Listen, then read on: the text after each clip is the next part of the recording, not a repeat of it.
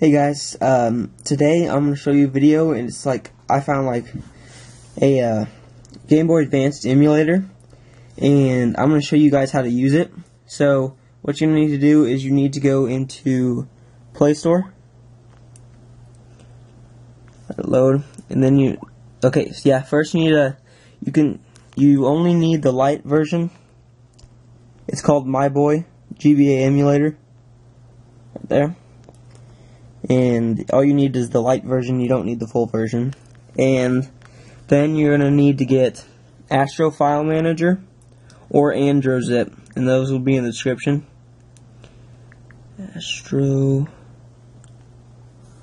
Hold on guys.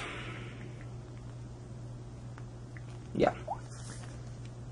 Just search Astro File Manager. I already have it installed, it's free.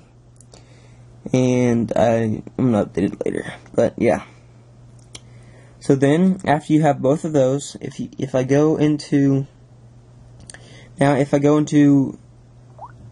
here, I'm already on it. Go to coolrom.com, COOLROM.com, and hold on, let me get back to it.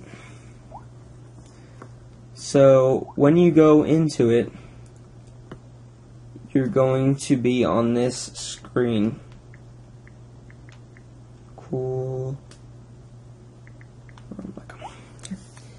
It'll go to it.